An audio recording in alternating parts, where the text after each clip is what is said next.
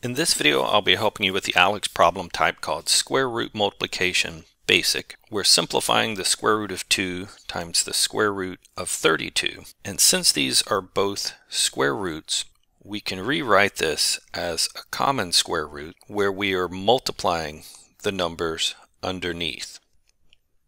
And to simplify this, we would want to break these numbers into their prime factors.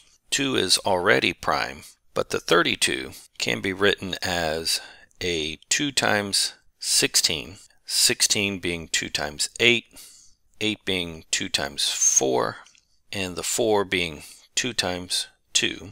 So this is the square root of 2 times, and then the 32 is these 5 2's. So the radical can now be simplified. Since we are taking a square root, we know that we can bring numbers out 2 at a time. So these first 2 2's can be brought outside of the radical. The next set of 2's can come outside of the radical. And then the last pair of 2's can come outside of the radical. So we have taken everything outside of the radical.